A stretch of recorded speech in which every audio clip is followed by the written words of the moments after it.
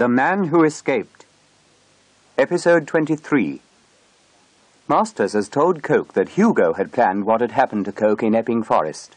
He thought Coke would be killed in the crash, and that the police would think he was the spy when they found the documents in his car. Coke wants Masters to take him to Hugo.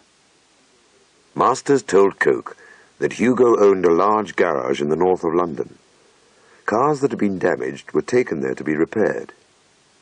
It was also where the secret documents Hugo sold were kept before they were microfilmed and sent abroad. They got into Masters' white Jaguar and drove there. Coke sat in front with Masters. Kate sat behind. It was almost evening when they got to the garage. It was at the end of a street and was surrounded by shops and small houses. They parked at the end of the street. People were beginning to close their shops and go home. The garage stayed open until 6. Coke sat and watched the lights go off. When the last one had been turned off and the garage was completely dark, Coke turned to Masters again. Now, tell me exactly where the documents are kept before they're sent off, he said. At first, Masters didn't answer. He had become a little braver again. Coke pressed the pistol into his stomach. Because of you, I've been kept in prison for 4 years. Because of you, my life has been ruined.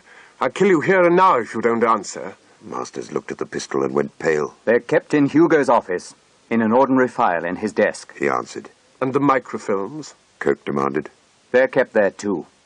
Do you know if any documents have been sent off recently? Some were sent last week. I know. I sent them myself. Masters said. And will there be any there now, waiting to be sent off? Again, Masters hesitated. Coke pressed the pistol even harder into his stomach. I don't know. There might be.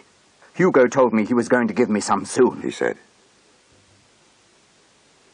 Coke gave Kate the pistol. She was still sitting behind Masters. Keep him here until I get back, he said. But what are you going to do? She asked. Break into that garage if I can. Perhaps I can find proof that Hugo sells these things. If I do, I'll phone the police. But what if you don't? What if you're seen and caught before you can find anything at all? Kate asked. But Coke had already started walking towards the dark garage. In the dark winter evening, it looked very much like a prison.